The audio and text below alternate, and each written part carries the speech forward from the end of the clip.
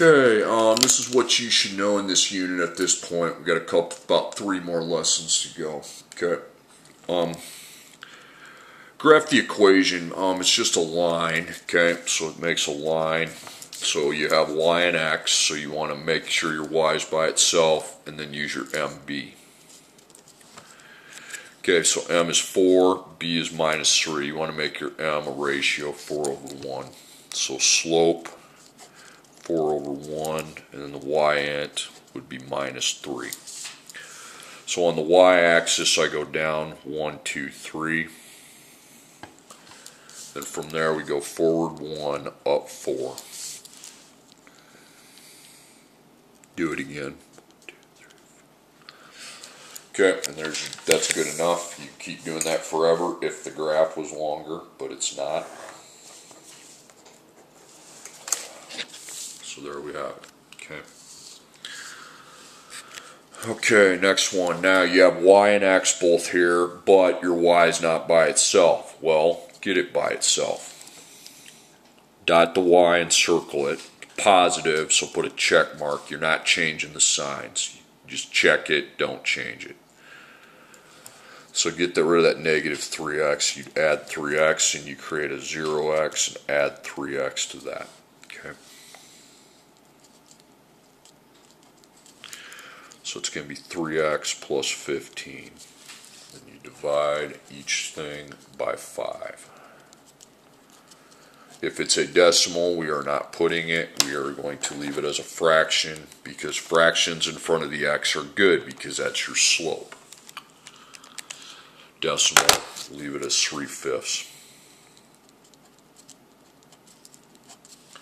Then 15 divided by 5 is 3. Okay, that's good because I have my m and my b. Y equals mx plus b.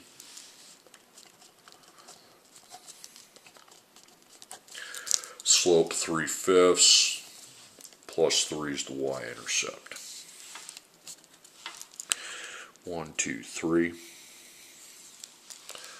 Forward 5, up 3.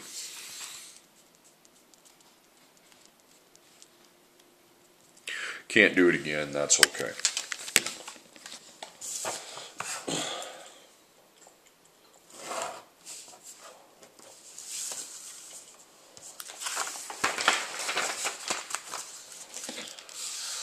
Okay, next problem. Well, you're not going to do m and b because you're missing the x. You can't put missing x, so when you're missing one of the two, you don't have a slope, okay? You make 3 coordinates. Now forget about the one you're missing for a second. What's the letter I have? I'm not missing y, and it's equal to 7, so all of my y's are filled in with 7. 7, 7, 7. Okay? Now the letter you're missing, you can pick whatever you want. Pick 3 simple numbers. Let's go 1, 2, 3. It doesn't matter. Okay? Okay, then 1, 7. Go to the middle. You go forward 1. That means right 1. Up 7. 1, 2, 3, 4, 5, 6, 7. Then, when you're dealing with coordinates, as you plot them, you go back to the middle. Now forward 2, up 7. Forward 3, up 7. Okay? And that's why the line doesn't have a slope. Okay, there you go. Alright, now the next one. You're writing an equation in slope-intercept form of the line. Write an equation. Just those words means you set up the y equals blank x plus blank. MB. Okay? Okay, remember what m means. M is the slope. B is the y-int. Okay? Now, to find your slope, you need 2 points. Have point 1 go down the y-axis right there. That's point 1. Don't go backwards. Go forwards to get a point 2. Right there. Okay? Now, let's rise over run. Okay? Okay, so you start at point 1. Well, you'd have to rise downwards, so you count by negative. -1, -2. So -2 is your rise. Then your run 1, 2, and 3. Okay? Now you look at a multiplication table, but I'm here to tell you they're only in the first row, so you divide them each by 1, which would keep them the same, negative 2/3. That's in reduced form. Now your B, it's 0.1 from the middle. So you count squares from the middle. 1, 2, 3, 4, 5. Okay, 5.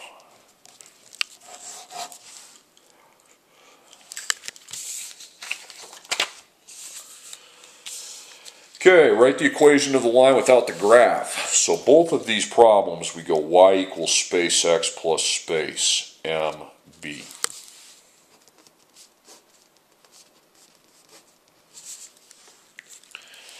Okay, so m and b. Well, this one's pretty easy. M is negative 2, so you have your slope. You don't have your b, so when you don't see a graph, you have to find b with y equals m dot x plus b. So m is negative 2, and then 3 is y, and negative 2 is x. B plus, okay, 4. Minus 4, minus 4. 3 minus 4 is negative 1. You should be getting that by now, okay? Okay, now this one I'm trying to accomplish the same thing. Now, if I do not have the m, the slope, okay, that's where y minus y, x minus x, because I can't do 0.1, 0.2 on the graph because I don't have a graph and I don't really want to make one, okay. So look at your x's, compare them. You got 8 and 4, okay. That's your highest one, okay. So 8 on bottom, negative 6 above it. Then negative 2 above, and then 4. You can go plus plus there. Negative 6 plus 2 is negative 4. 8 minus 4 is 4. You can go plus negative, it's still 4. Now, you don't really need the table. You would divide each one of those by 4. Now remember that rule I told you a couple weeks back. If you end up with a 1 and it's on bottom, you can get rid of it and just put negative 1 there. But it has to be the number 1 and it has to be on bottom. B, y equals m dot x plus b. So my m is found, negative 1. For the y and the x, it doesn't matter. I'll pick the second one. You can pick the first. You get the same thing if you do it right. Times 8. B plus, and you take negative 1 times 8, it's negative 8. Okay. So then you plus 8, negative 6 plus 8 is 2. 2 equals B. Now, the next page, I kind of screwed up on something, okay? I do not want to do this problem, but we're going to write a couple of other problems. I want you to put right equation, and on the first one I want you to write parallel to y equals negative 3x plus 1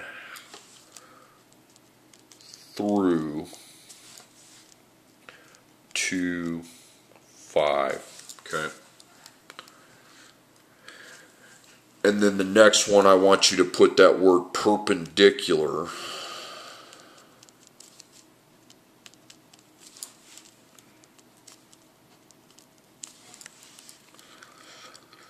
y equals negative 3x plus 1 through 9, 4, okay?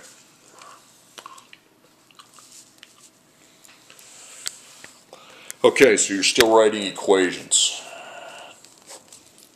Both of them. Y equals blank x plus blank, and then down here is the same thing.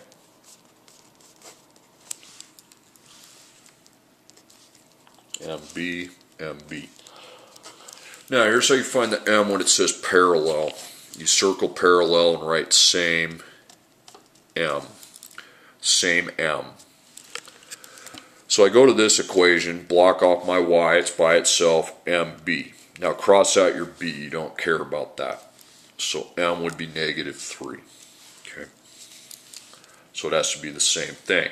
Now the b is still y equals m dot x plus b. You have to find your own b. Okay. So the m is -3. So 5 is y, and then times 2. -3 times 2 is -6. Then you plus 6, plus 6, that's 11. 11 equals b. As soon as that's filled out, that's your answer. Perpendicular is a different ball game. You circle that, but you don't use the same m. You do it's 3 points off, okay? Or you flip m and make it opposite. What's that mean? Well, let's find the m first in the other equation. Get that +1 out of there. Well, to flip m, you'd have to put a 1 under it. Now flip it to 1/3. Opposite. Well, that's negative, so mine's positive. Okay? So 1/3 is my m. And then b is the same thing.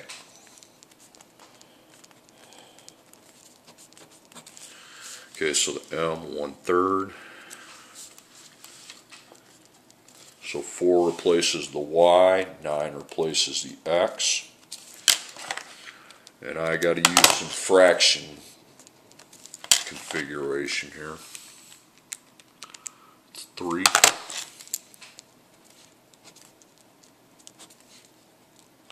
Four minus 3 is 1.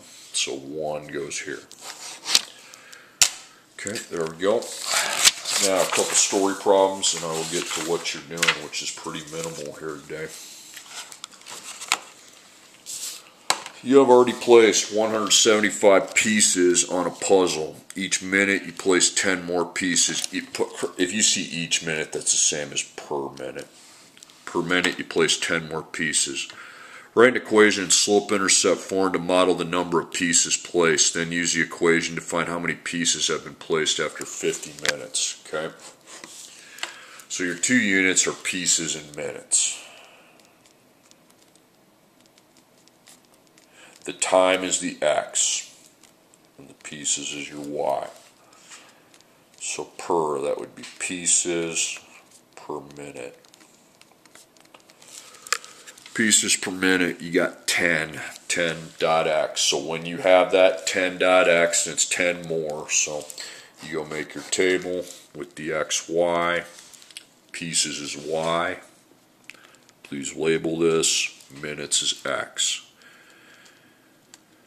Now when we have our pieces per minute, we go 0 to 1 to 2, then block it off, okay?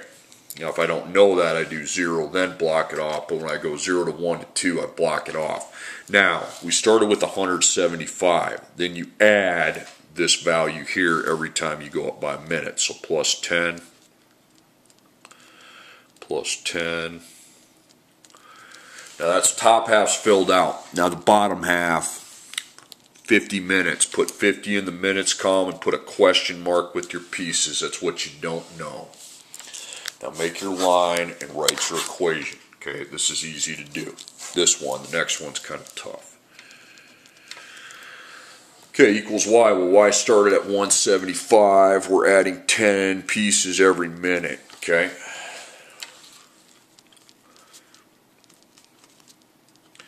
Guys, if you write equals 50, that's ridiculous, okay? You just copy that down. Now, x is 50.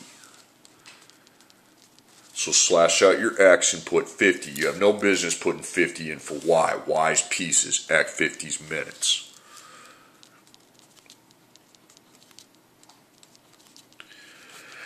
Now, that leaves me with y. Well, y is by itself, so I just bring it all the way down here. Circle that and calculate it. Okay. 175 plus 10 times 50, 675. Okay, that's your answer. You can put it up there with your question mark if you want, just to make more sense of it.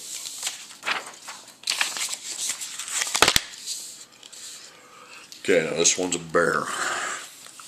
I'm downloading an extremely long video to a computer. After 4 minutes of uploading time, there are 501 megabytes left to download. After 15 minutes of uploading time, there are 468 megabytes left to download. How many minutes will it take the entire video to upload, download? I'm sorry, it should all be uploaded, but it doesn't really matter. Okay.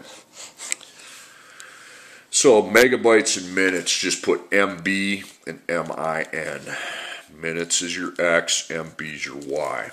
So per MB, this takes a little while. Well, the first problem I have is I'm not able to tell what the megabytes per minute rate is, so I put question mark. So how do I do the different table? Well, megabytes is what label, minutes is X. You don't go 0, 1, 2, you go 0 and block it off. Okay. Now you come down for the next half. Okay, 4 minutes and 501 megabytes are in the same sentence. Okay, place them. 15 minutes and 468 megabytes are in the same sentence. And then we have 0 megabytes, but we don't know how many minutes go with that. That's the answer to the problem, minutes. Now, if you look at your megabytes, they're going down. Well, that means they had to start somewhere. You just don't know where. So B, so that means you jump over here and you got to do Y minus Y, X minus X. Okay, because you are making your line. There's just going to be a B at the beginning of the line. Okay. Well, in order to find B, we need to find the megabytes per minute first. I got my X, Y points right there on the table. 15's higher than 4, so I put 15 minus 4, and then 468 minus 501. Okay, well, you can go plus negative on those. It's going to be negative 33 over 11. Now, it's a story problem, so you divide. Don't go to your multiplication chart. Just divide. It's negative 3. Now, that's very important that we have that because we're adding negative 3.x. Okay? Every minute, you'd add negative 3. Go down by 3. Now, your B, that's y equals m dot x plus b. The m is the negative 3. Okay? As far as x and y, look at your table. That's why you make it. X is 4, y is 501.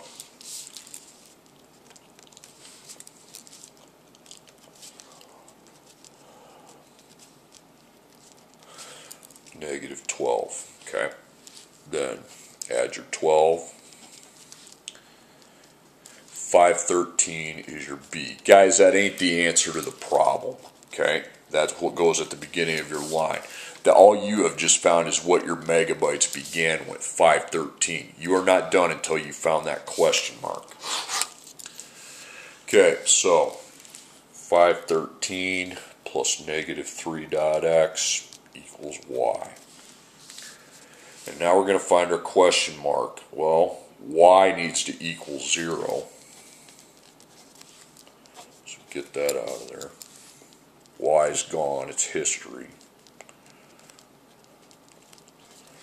And now I need to solve for x, but it's different than the last problem. Your x is over here, and it's got operations, a plus and a times. So we circle the times. We get rid of the number that's outside of there as adding, so minus 513.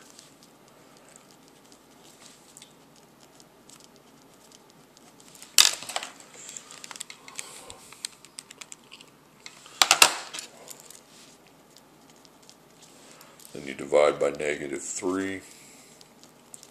Remember, you're dividing a negative by a negative here. I should not see a negative answer in the corner. Set 171. Okay. 171 minutes to get to 0 megabytes left to upload. Okay, here's the assignment. It's relatively easy. You can put the calculator away. You don't need it. For each table, describe the type of correlation. This is always going to increase. What generally is happening here? You don't need to find every step. You just need to tell me, is it going up or going down? It's going down. So that's a negative correlation. And we're going to apply this tomorrow to something a little more complicated. Now this is always going to be going up. Your X always goes up, and your Y. Now I know some of them go down, like here it's going down, but generally when you look through that, what would you tell somebody from here to here? Is it going up or going down? It's generally the correlation is going up. Now does that mean it's going up every year? No. But in generally speaking, it goes up. It shows a positive correlation. Okay.